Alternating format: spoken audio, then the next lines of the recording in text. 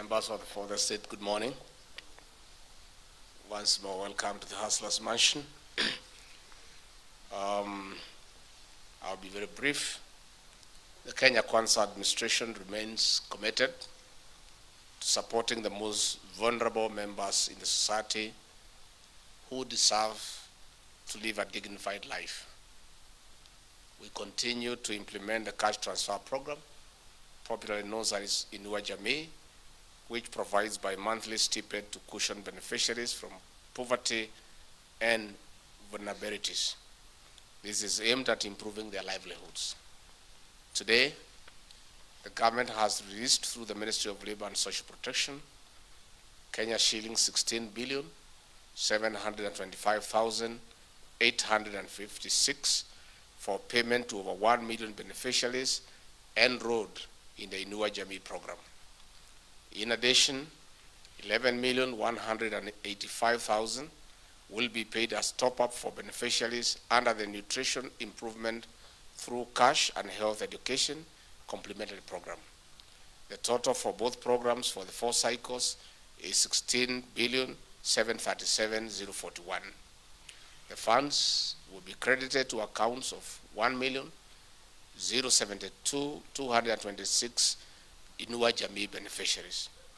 Each beneficiary will receive Kenya shillings 16,000 to be paid in 2 tranches in June and July, being payment for 4 cycles, namely November to December 2022, which is about 4 billion, January to February 2023, another 4.1 billion, March to April, another 4.1 billion, and May to June, another 4.1 billion.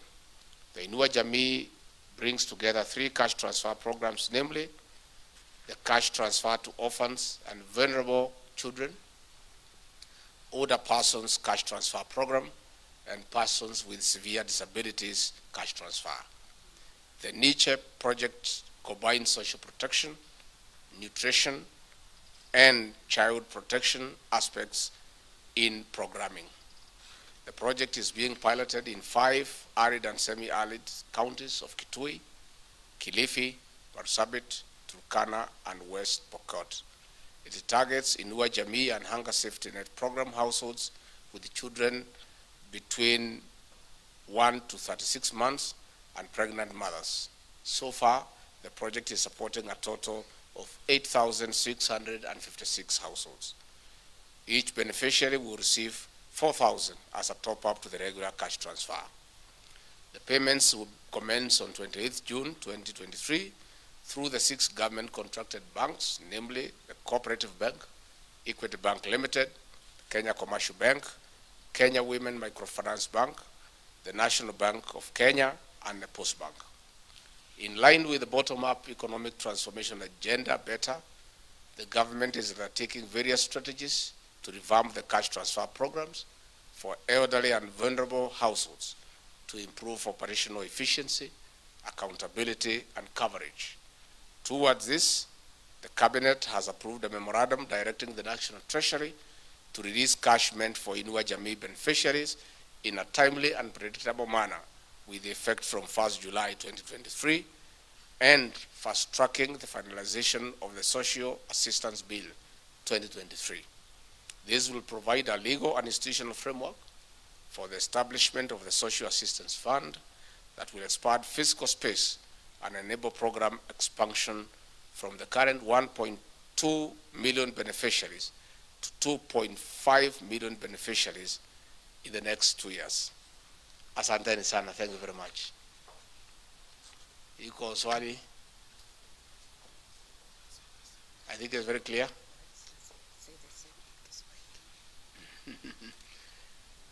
Iko swali? Yes, ma'am. My name is Brenda Wanga from Citizen TV. My question is in regards to the statement you just made that this program is meant to be expanded to take in even more people. How is this going to happen when in this financial year's statement, the amount that had been allocated to this particular program seems to have been slashed? Well, you know, we are operating in difficult times, but I want to confirm that our efforts to enhance revenue collection are bearing fruits. and along the way we'll be able to factor that in our supplementary budget so that we can make it more inclusive. The system of analyzing and coming up with the beneficiaries is a very transparent method that is spearheaded by officers of the National Government Administration, backed up by community health volunteers, and with elected leadership. So once the beneficiaries are identified, with the improved performance of the economy, we have no doubt that we'll be able to make the necessary adjustment in the first supplementary budget to take this into, to bring it as one of the interventions that we're going to do for the old people. Asanteni sana. Tumesema kwa Kiswahili ya kwamba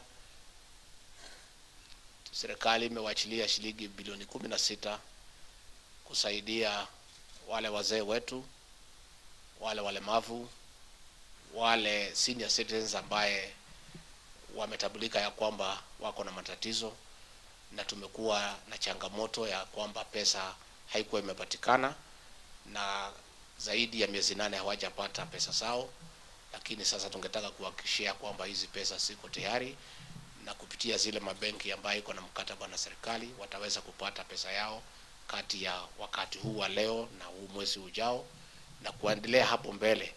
Baraza la mawaziri imepitisha ya kwamba kuanzia tarehe mosi mwezi wa 7 tutakuwa na mikakati ya kwamba hizi pesa za wazee wetu zitakuwa tayari kila mwisho wa mwezi, ndio hao wazee wetu waweze kusaidika na wasitaabike katika mahali yao ya maisha. Asanteni sana. Thank you very much. Thank you.